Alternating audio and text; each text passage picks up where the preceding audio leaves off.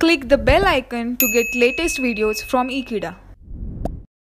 Hello friends, in the previous topic we have discussed about the characteristic of the complex ions, and now in this topic we are going to talk about the Sidgwick'S electronic theory. So what is that? Let me talk about that in this topic.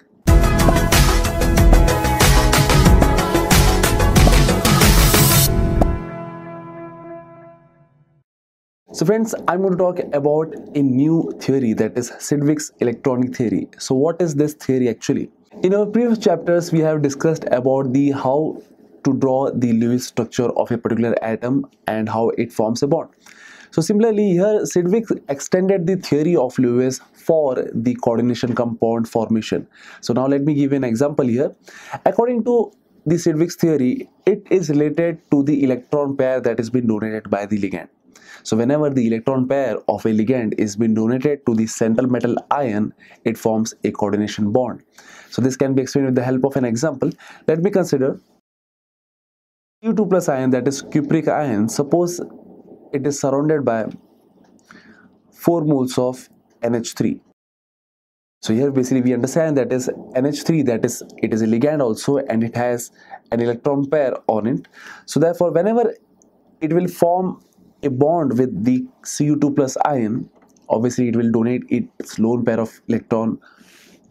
Obviously it will donate its electron pair to the Cu2 plus ion's vacant orbital, and that is how basically the compound has been formed, and that is Cu2 plus ion. It will be surrounded by 4 moles of NH3.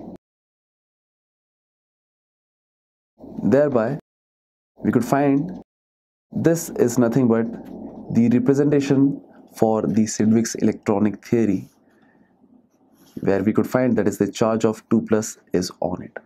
So this is how basically there are 4 ligands, and that's the reason here basically we can find 4 coordination bonds. So this is nothing but the Sidgwick's electronic theory for this complex. Similarly, we can draw this for another complex also. Suppose if we consider an example, that is ferrocyanide, that is FeCN6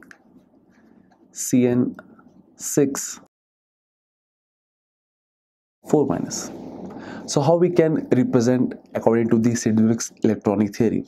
So here we can find that is the Fe in the form of Fe2 plus ion that will be present in the center, while the 6